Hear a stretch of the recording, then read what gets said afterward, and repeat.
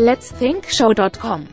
We have back on the air today Bethany, and Bethany chatted with me recently, and we just had a good old time talking about libertarianism, and she is back to chat with us some more. How are you doing today, Bethany? I'm doing well. How about yourself? Just having a lovely day. And so I thought this time I'd get to know you a little bit better. I understand you're married with children. Is that accurate? Yes. Yeah. I have 3 kids, and I've been married to my husband for 12 and a half years. And I count in halves because I figure every month counts. There you go. That's the way it is with marriage, right? Even when it's wonderful, not everybody gets to stick with it for a long time. Yep. How old are your kids? I have we're to the almost time of the year. So I have an almost 12-year-old, almost 11-year-old, and an almost 5-year-old. Oh, cool. Cool deal. My little guy, he actually just got to go to North Dakota yesterday. He's going to go work with Dad for the week. Oh, neat. Yep. So that's going to be fun. He says, since when does a little boy get to go to work with his dad? That is pretty special. So he's learning the oil field this week. Oh, wonderful. Well, you're involved in the libertarian movement. I'm just kind of wondering, what's something you wish you had known that you know now that you didn't when you first kind of became active as an activist? What do you wish you had known when you first got started? I wish I would have read more. I feel like we learn history too early in our lives sometimes before we care.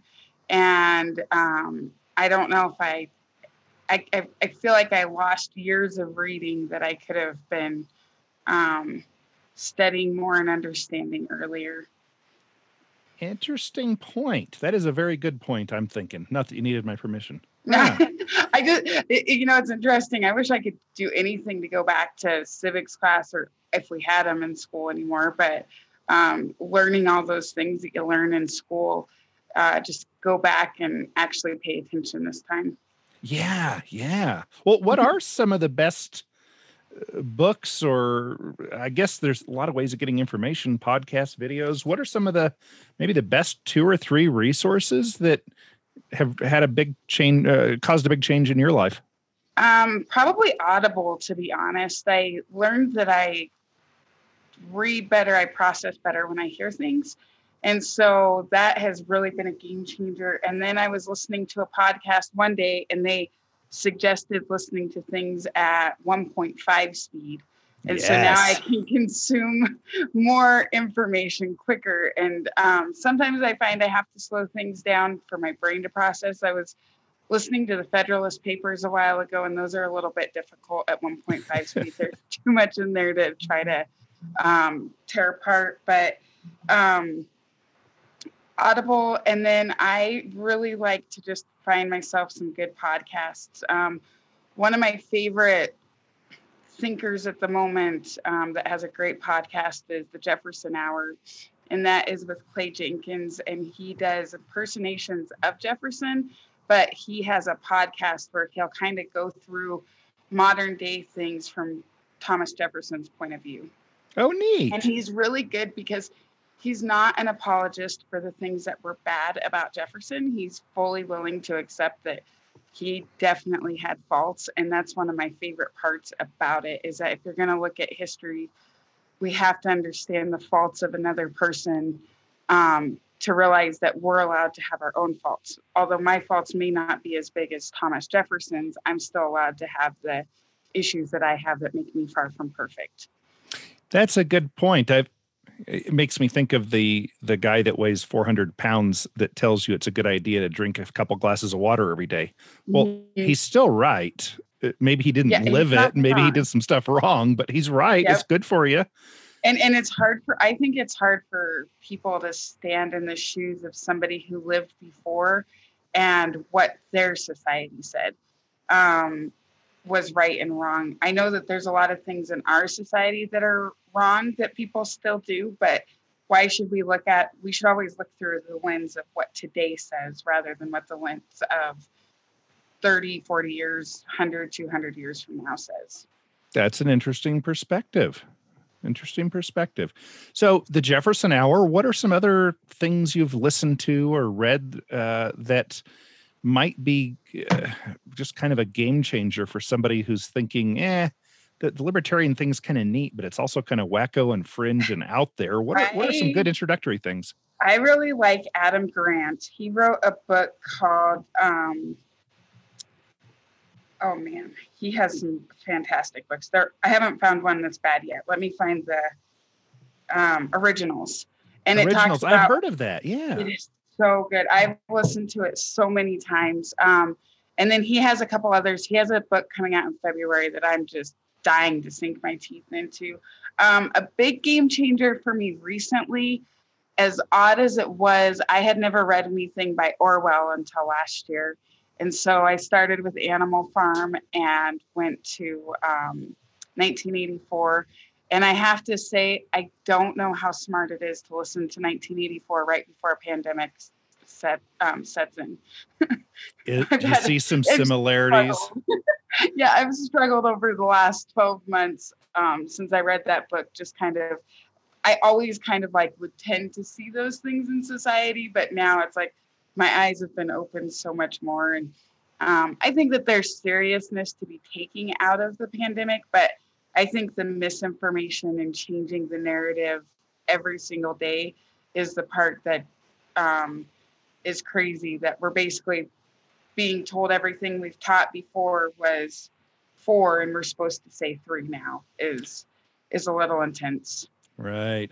Did you find that after Animal Farm, when you look at things that are going on, you sometimes will put the characters on people? Yeah. You're like, oh, that's Boxer. Yeah, I did that a lot in the campaign. When I ran for office, I was definitely labeling people with pigs and horses and yeah, it's crazy. I actually had, I feel like Animal Farm is a good one for it's malleable enough that a kid can listen to it. So I had my 11-year-old listen to it and she really enjoyed it. Oh, wonderful. Yep. What is a common myth? Because I mentioned a little bit ago that some people think libertarianism is kind of wacko and out there and such. What's a common myth about libertarianism that you'd like to take an opportunity to kind of debunk and say, no, that's not how it is? So I think it's the idea of personal liberties and what that means. Like a lot of times I don't get this as much in my own personal life, but there was a little bit of stream through it through my last campaign of that I wanted to legalize prostitution and drugs, and that it's all drugs every day. And I think that what people realize is that when we have all of the laws put in place right now that we have, we're not actually able to help the people who the laws are there for.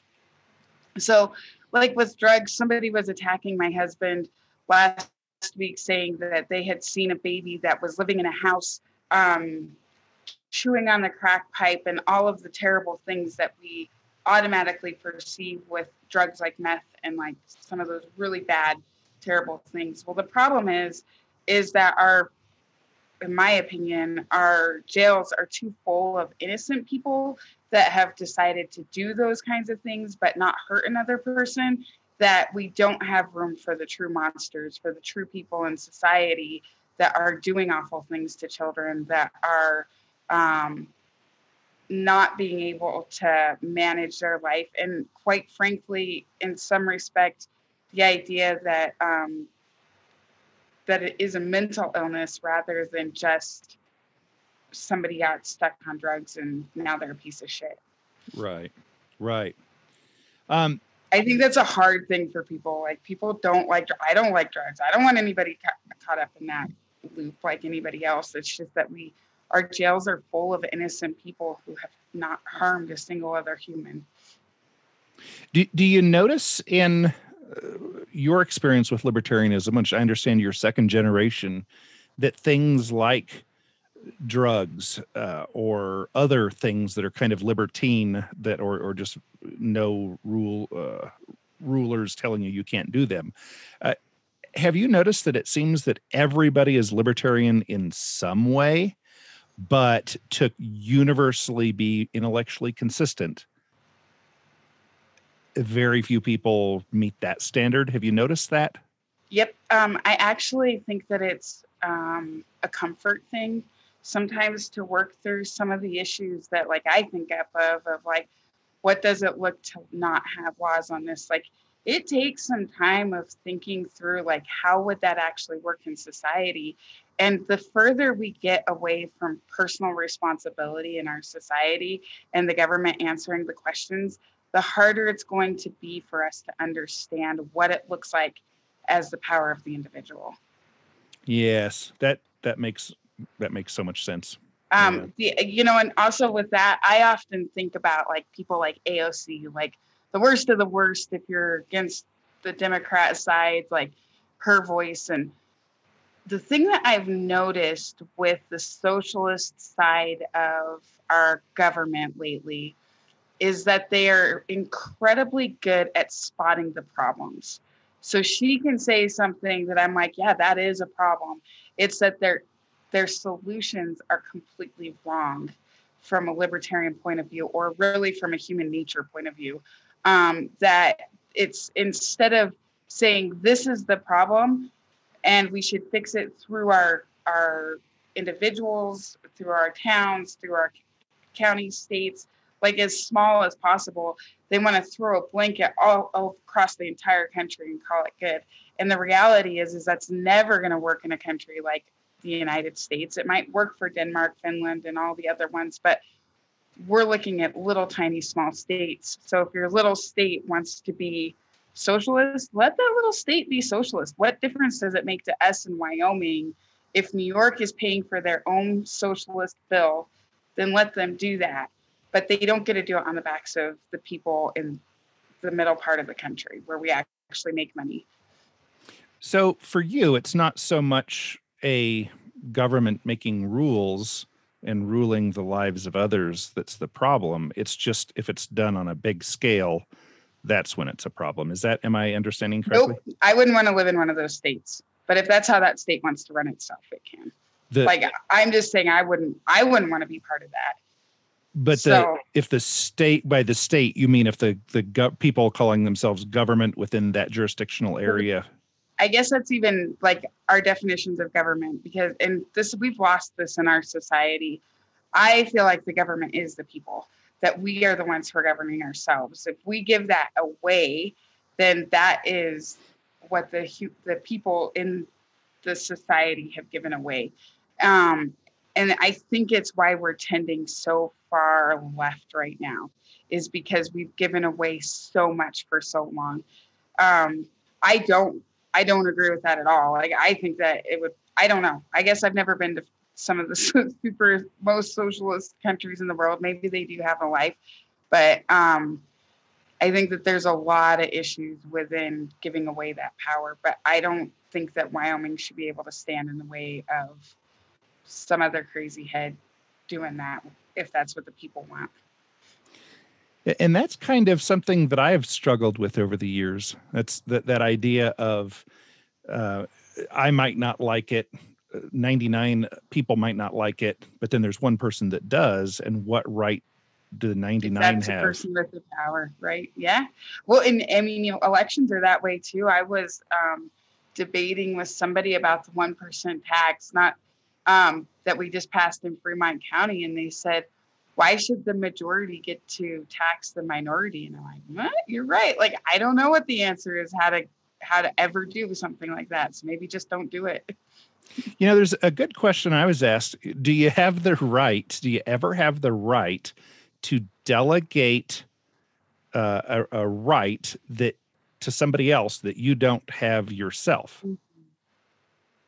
Like pass off the bar. Yeah, like if I don't have a right to go down to your street corner and see somebody roll through the stop sign at 3 miles an hour, if I don't have a right to go demand $60 from them, and you don't have a right to go demand $60 from them, can the two of us get together and hire a third party to go demand $60 from them? Do you think that that's kind of what some people do with guns, though?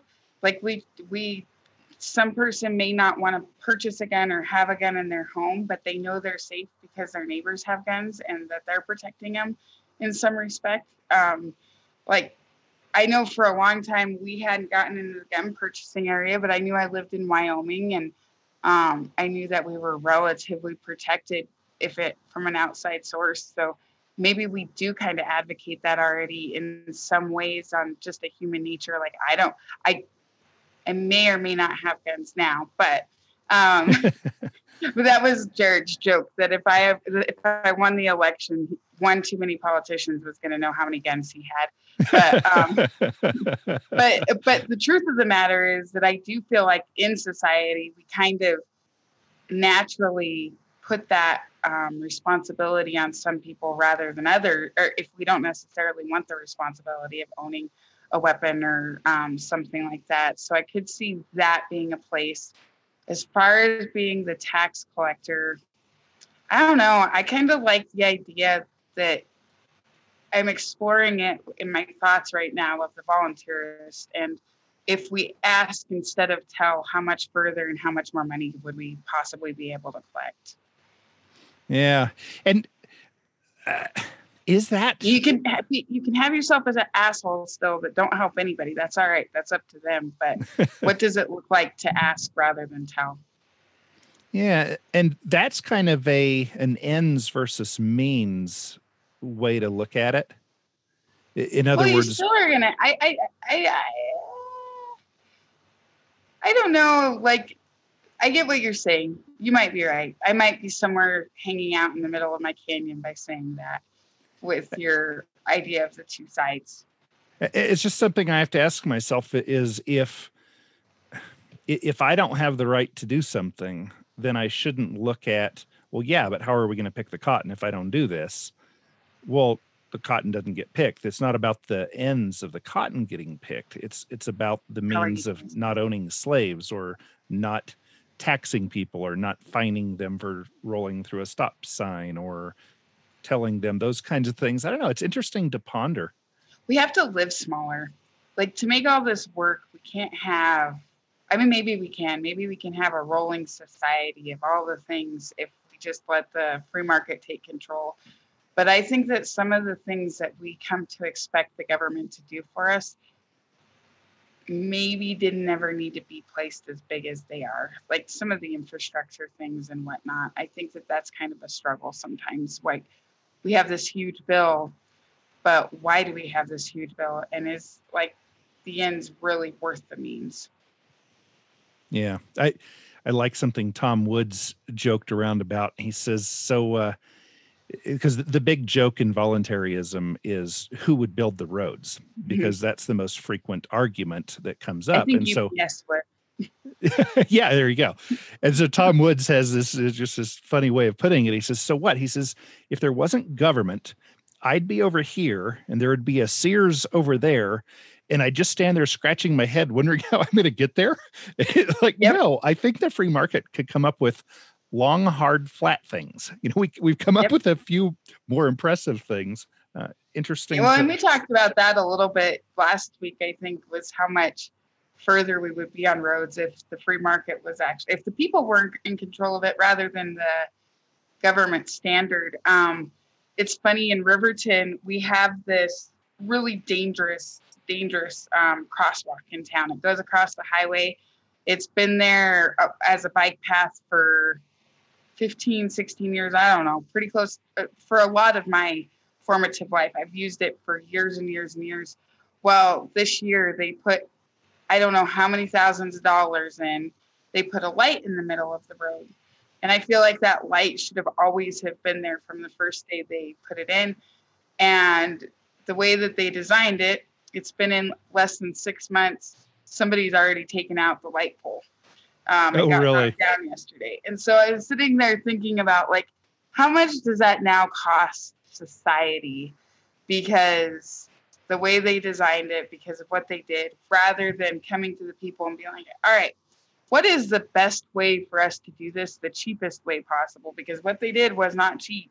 And now it's going to be, I mean, less than 6 months in, how many times is that poor little light pole going to get taken out with all of its computers so that it flashes all the lights and stuff? And maybe it should hang above or do something different. But you look at that and it is like some complete overpowering government waste on something that's needed, but maybe their solution wasn't proper. Right.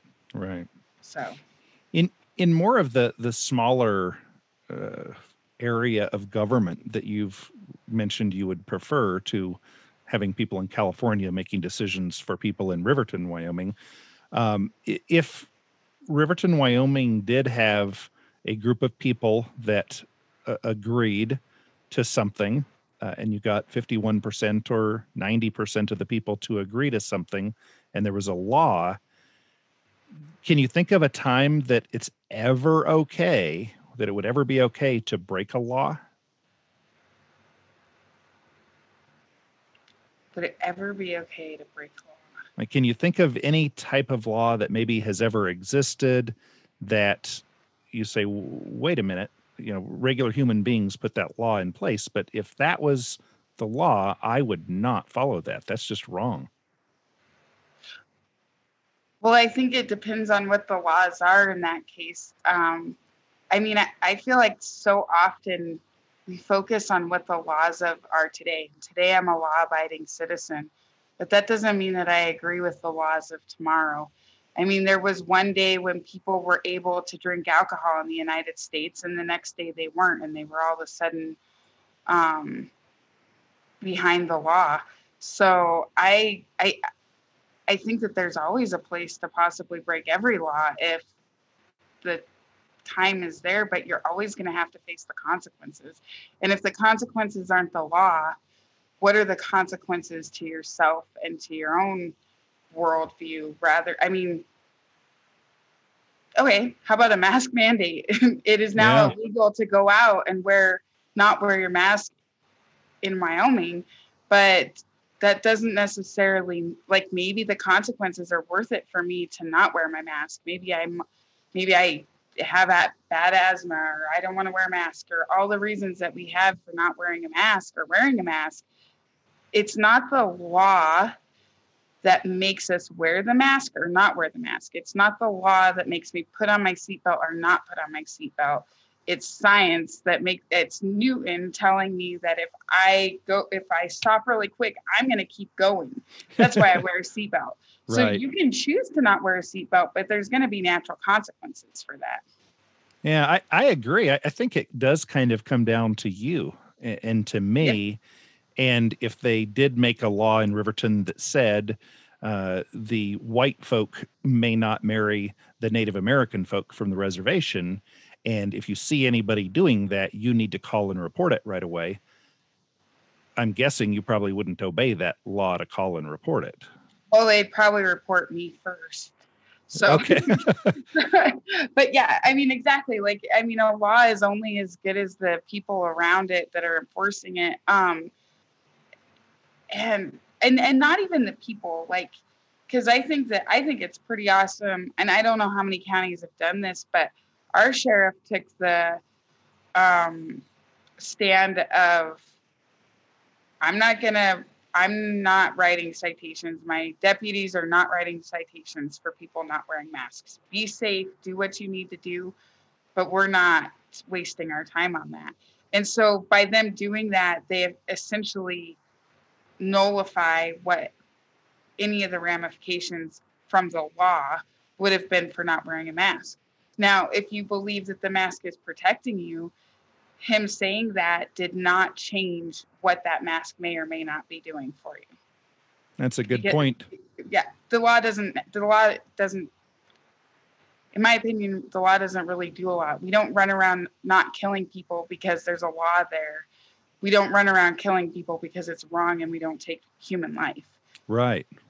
I agree. And I feel the same, that I put myself as kind of the decision maker about whether or not I do the same as what a law says. It is really in the long run, it comes down to, do I want to do this thing or not? Do I think it's morally right or smart or whatever? But we have to have education with that. You can't just have a population without laws and expect them to know exactly what they do. I mean, it's just like a baby is born innocent and you have to teach them what is right or wrong. And the same should happen in society. And that's what we're using our laws kind of for now is, well, that's against the law. We don't want that behavior, rather than teaching people why we don't want that behavior. What do you think of the idea of, instead of having legal consequences to behaviors, having natural consequences? I think that there's a lot more learning ability to come out of natural consequences. Sometimes you have to, I think it's hard to find the natural consequence of not wearing your seatbelt, because I can not wear my seatbelt every day of my life. And the last day of my life was the day that it mattered that I wore my seatbelt. So, I mean, that's a tough law to, natural law to learn. But, I remember watching a show when I was a little kid, maybe a teenager, and some kid had stolen CDs, and he had to stand outside of the store holding a sign that said, "I stole from the store." So that public humiliation, I mean, we don't want somebody in the stocks necessarily anymore or abusing people, but there is a level of paying back to society by saying I did something wrong to society, and how that could possibly curtail some bad behaviors. Mm-hmm. Kind of a public shaming or something of that Not nature. mean, but I mean, there is some use to that, I think. Yeah. Especially for smaller little things. Yeah. With your moral code, do you believe that right and wrong apply the same to everyone? Like every human being is? I don't even know if right and wrong apply to every situation. I mean, I think that it's a day to day, like how we go through our lives. I'm not saying that to be a bad person or not, but there's definitely a right time to do things and a wrong time to do things. And I don't know if it's as easy as just saying it applies to every person. I don't know what's going on in another person's life. And who am I to say what I think is right in my life is right in their life, even for that moment and time for them. So if it's, and kind of what my thinking was, if it's wrong to punch a 3-year-old child in the nose, that's probably always wrong. If it's wrong for me, is it also wrong for Bill and Johnny and you and I would say else? that there's probably basics out there like that are probably wrong across the board, but I don't know if it wouldn't apply for everything. And I don't know. It's probably always wrong to hurt the innocent. Yeah, there's some things that I think that maybe you shouldn't steal. Mm-hmm. You shouldn't. Personal property, weird. Yeah, shouldn't initiate violence. There's some things like that it seems I think there's like a code for that in libertarianism, isn't there? Oh, the non-aggression principle, NAP. Mm-hmm. Yep. Yes. Yep. Yeah. Yep.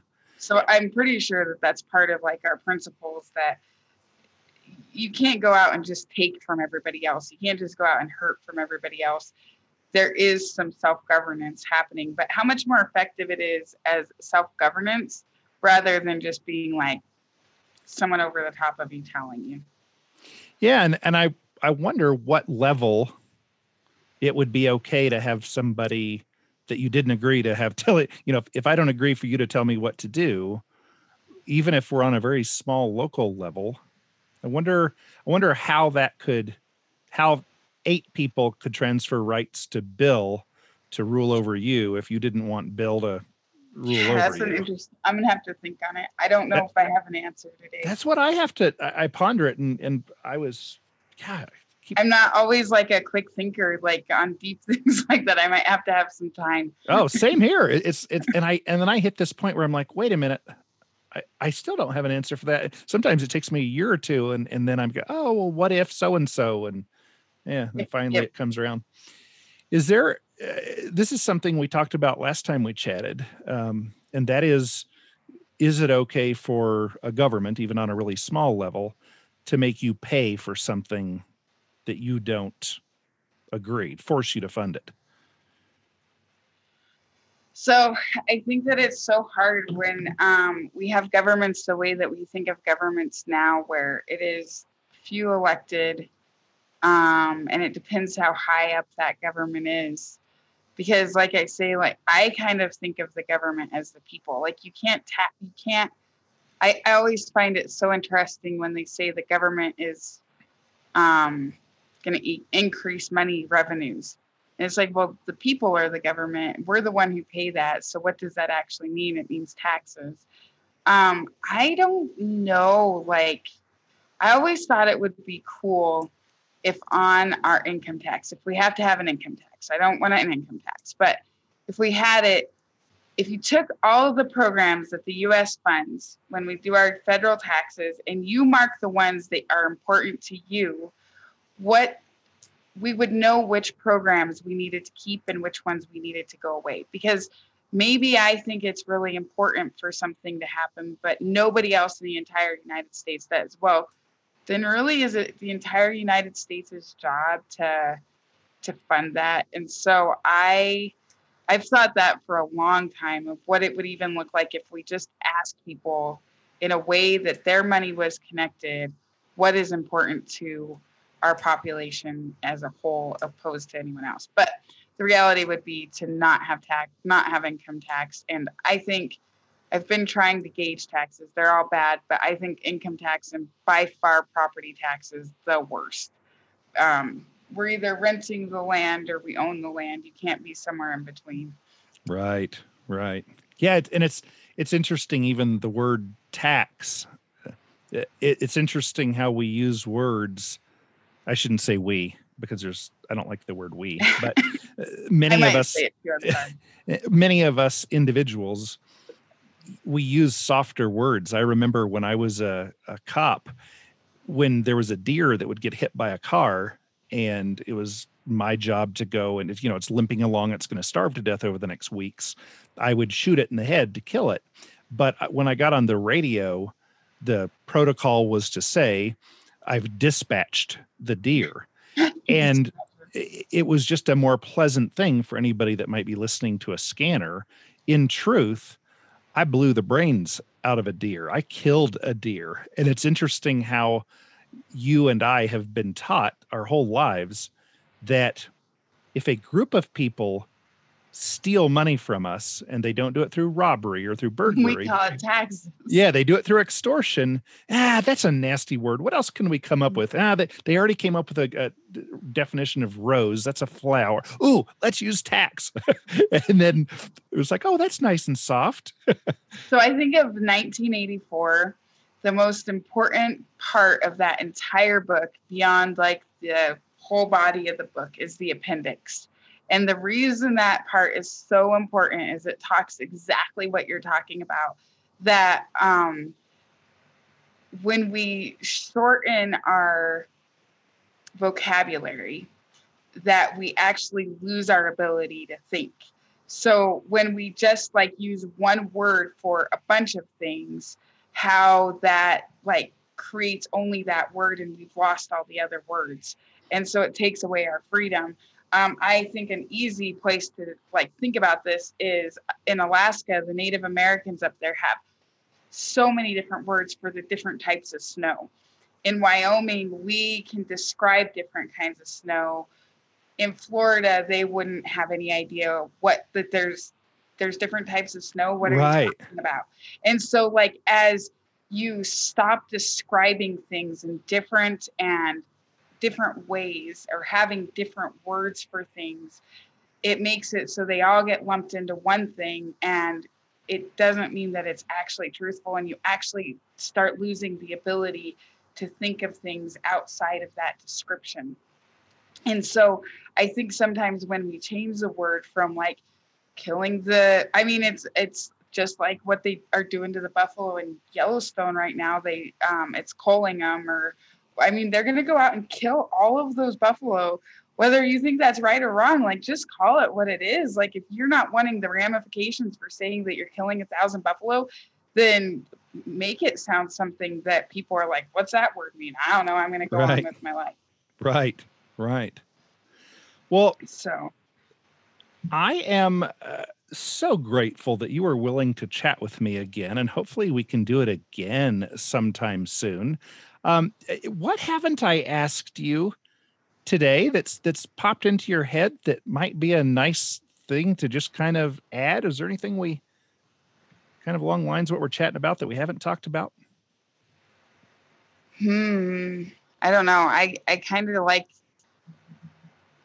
I definitely have to explore the ideas of how we get things without taxing and what it is. I'm still chewing a little bit on our last conversation of who the society is and the community and how all of our roles exist. I mean, and I think that it's another thing where as you start down the line of libertarianism, voluntarism, anything beyond what we have now, whatever that is, I think people like to call us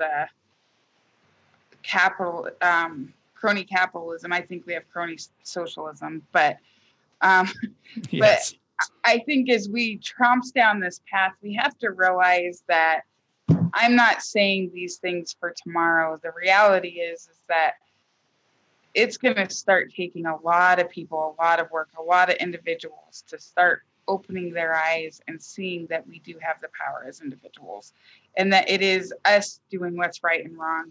It's the non-aggression principle of what we do in our day-to-day that's going to make society change over the actual laws that are put over our heads. Well said. Well said. Well, thank you again so much for chatting with me today, Bethany. And will you do it again sometime? Yes, I love to talk, so we're good. Wonderful. Well, we will keep communicating. Have a wonderful rest of your day. And by the way, if anybody would like to connect with you online, is there a good way to do that? They can probably just find me at Baldus for Liberty, and then I'm on Facebook and all of that as well. So sounds great. And if anybody gets in touch with a show, I can connect you. Well, thanks again and have a great rest of your day. Thanks. Thank you.